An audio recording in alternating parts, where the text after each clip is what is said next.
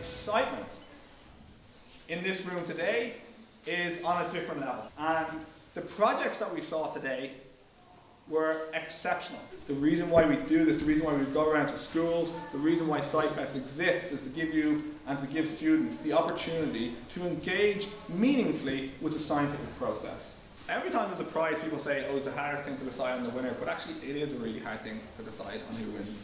So we have two groups that are going to win that are getting a highly commended award. How do drinks affect our teeth and what can we do to protect them, by Ava, Molly and Anne. A lovely project, this one right here, eco-friendly plastic with Rachel. Well done, Rachel. So in second place, drum roll please.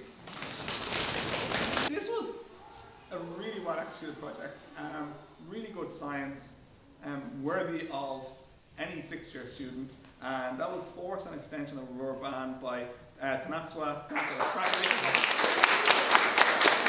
The winning project, this is one that was really done to a very high standard. I think the students should be really proud of what they produced. This is recycled paper, Is It a Viable Option by Caitlin and Ava.